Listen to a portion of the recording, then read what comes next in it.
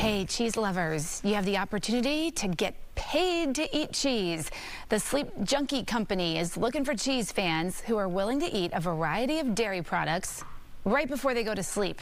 Now, the goal is to see if cheese affects the quality of sleep and nightmares. The group of dairy dreamers will be paid $1,000. Participants will have to keep up a nightly cheese snack every day for 3 months. So if you like sleep, money, and cheese, just know applications close on February the 10th. And I'm trying to get the cheese out of my house. I'm a cheese lover, but I want it out of my house. I need it out.